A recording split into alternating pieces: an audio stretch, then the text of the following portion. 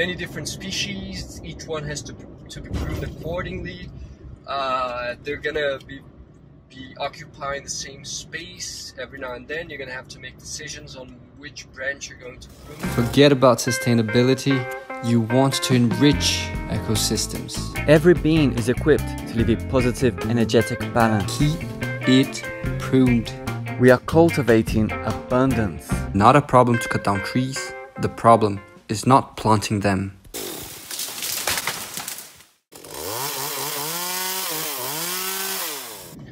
What is up, YouTube? Welcome to the Agroforestry Academy channel. Today's topic it's an important one. It's more of a philosophical topic, but I've been thinking a bit about it, and I've recently posted I did an Instagram post in my own personal Instagram about it. I think it's a mistake many people make. I think especially consultants in agroforestry, but I reckon people who are starting out in agroforestry as well. So the topic of the video is the next step. And what I mean by that is, if you think about, if we consider two extremes of food production, one of the extremes would be a monoculture system, a conventional system that has no consideration whatsoever for the health of the soil and the ecosystem and the sustainability of the system. So it's a system that's going to fail, as we see it happening all around the world, right? The systems are failing, people cannot produce anymore. In many lands are being abandoned, or production becomes financially not viable. So that's one end of the spectrum. The other end of the spectrum would be, let's call it the ideal agroforestry. The ideal agroforestry would be the system that would do the most photosynthesis, enrich the soil the most, produce the most organic matter. Anyway, it would be the system that would provide the most benefits in terms of enriching the ecosystem. So this ideal agroforestry system, it's just an idea. It's impossible to be fulfilled, because it's, if you're acquainted with Plato's philosophy, Plato would talk about the archetypes. So for everything that exists on the physical world, there is a spiritual equivalent. And this spiritual equivalent is the perfect form of that thing. So the ideal agroforestry is that, the perfect form of agroforestry. It only exists in ideals. It only exists in the spiritual world. So what happens is, we both as consultants and as farmers, we have to understand that we are on a path from one end of the spectrum to the other. I'm not saying we're all in the conventional agriculture point, but we are walking towards the agroforestry ideal. And we can be, that it depends on each person, but each person will be in a given point of that spectrum. And we need to always understand what is the next step that I can take, or that my client can take, towards the ideal agroforestry system. And probably every one of us will find a sweet spot in that spectrum where we will be the most efficient, and this sweet spot is not going to be the same for everybody. Some people are going to go very close to complex systems, the super complex systems, let's say the agroforestry ideal. Some people won't. Some people will remain closer to the monoculture agriculture, but they will have taken a few steps, and they're not going to be doing monoculture. They're going to have a system that enriches the ecosystem, but just not in such a fast rate, such as someone who can who's close to the agroforestry ideal. I hope you can grasp that picture of the spectrum in your mind. And it's important to understand this. The closer you are to the monoculture edge, to the monoculture side of the spectrum, the simpler the operations on the field are, and the easier it is to delegate functions, for example, to a worker, because all the operations are very straightforward and simple. The more you advance towards the ideal agroforestry, the more complex the operations become, because you have more interactions in your system, right? So you're going to have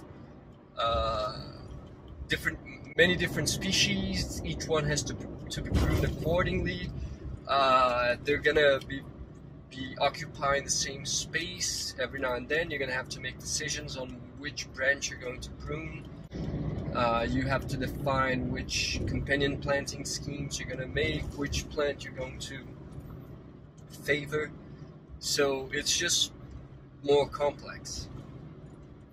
So that's why each person is going to find their own sweet spot, because for each situation and context and amount of knowledge acquired and the type of production being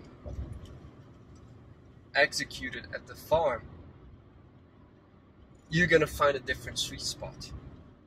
So I encourage everyone, try to find your sweet spot. Understand that you are on that road towards the ideal agroforestry system. And it is okay not to be close to the side of the agroforestry archetype. The important thing is to be taking steps towards it until you find your sweet spot. If at any moment maybe you ended up creating a system that's way more complex than you're able to manage, it's okay to take a few steps back and start walking again. The important thing is to not be overwhelmed by your own systems. And I see that many people, they make that mistake because we all want to see super complex agroforestry systems, but sometimes we're not working as much as we can. We're not having as big an impact as we could because we developed systems that we cannot manage. We don't know how to do it, and we're overwhelmed by it. And sure, maybe we have a beautiful system with a bunch of different species, but it's a very small area, and I could be doing 10 times that if I would simplify it a little bit. So all of this has to be weighed in order for you to make decisions on how to work. And then when you are working as a consultant, this is even more important, because you can never put your client in a position where the client's going to be overwhelmed and will pretty much give up on agroforestry. And this happens quite a lot. The interesting thing is, when I made this post in Instagram, the first comment that I received like 5 minutes after I posted was someone saying, "Oh, I just read an article about an agroforestry project somewhere for vegetables production, and all the farmers abandoned the plot because it became too shaded and they didn't know how to manage the agroforestry." So that's the kind of thing that happens when people do not take into account the point where the farmer stands. So you need to understand where the farmer stands. And usually the farmers are very close to the side of the monoculture, the degradation systems. Do you really expect them to take such a huge leap towards the agroforestry archetype? No, we have to make them take steps, one step at a time. We're teaching people how to walk when we're teaching them agroforestry. You can't just make them leap, so you have to go step by step. And as you, as a consultant, understand that my client is ready to take a bigger step, and your client feels comfortable taking that step, only then can you take it. So this is something that is of utmost importance to the agroforestry movement as a whole, and to the regenerative agriculture movement as a whole, because if we don't do things like that, there's going to be a bunch of agroforestry systems around the world which will be abandoned because those who are managing the system, they will give up because they've taken too great a step and they are unable to do it. This is something that I have, I've been working as a consultant for about 10 years now, and it's something that I had to work on myself a lot, because it's very easy and common for us to project our ideals onto others. And of course, when somebody hires me to create an agroforestry project, for example, I can imagine beautiful things. They're not always feasible. I have to understand, where my client stands and what his situation is, and act accordingly. Sometimes I have to work without soil covering because it's not feasible for the client to cover the soil in the beginning. Sometimes I have to do only 2 crops. I cannot always create an agroforestry system for 10, 15 crops. No, I gotta do 2 crops. And sometimes I don't insert trees in the system, because maybe the step the farmer can take is to produce cassava with cowpea, and that's already a huge step because he was just producing cassava on bare soil recently, and now he's producing cowpea with the cassava. He's covering the soil, fixing nitrogen, and harvesting an extra crop. This is major wins.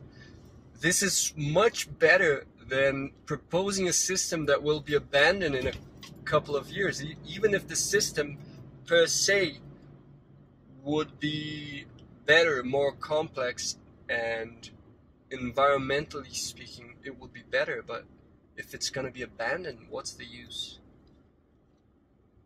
So these are just some thoughts that I like to leave you with, so you can think about them, and let us know in the comments, what do you think your next step is? We'd love to hear. And I hope you enjoyed the rant. So if you're new to the channel, subscribe, hit the notification bell. It's the best way you can help us out. And if you haven't yet, check out our full agroforestry course. I'm gonna put a card up here. If you want to support the channel, consider joining us in Patreon. You get access to monthly Q&As. You get access to the videos a bit earlier, and some extra goodies. And what else? Smash that like button. Don't forget to do that. That also helps us out a lot, because it helps us with the algorithms, supposedly. So you're gonna help us spread the word to more people. Alright guys, I thank you for watching. I'm Felipe for the Agroforestry Academy, and I'm signing out. Peace.